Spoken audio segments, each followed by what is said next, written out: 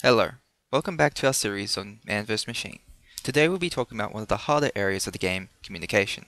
Unlike in public lobbies of TF2 such as Payload, King of the Hill or Control Point, playing an MVM game requires communication between the team, much like if you're playing in the competitive scene.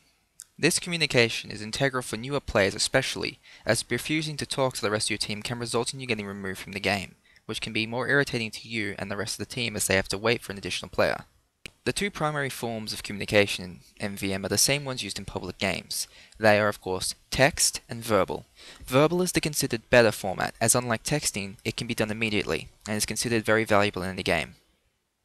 While the idea of talking to the rest of the team can seem daunting at first, with the help of some close friends I have assembled a small list of ideas which you could use.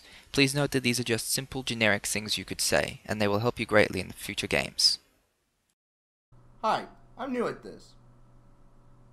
I'm not sure what to do here. Can you show me? Nice job with the money, Scout. Good job with that giant, soldier. Do better next time, Scout. Better next round. Don't worry about the loss.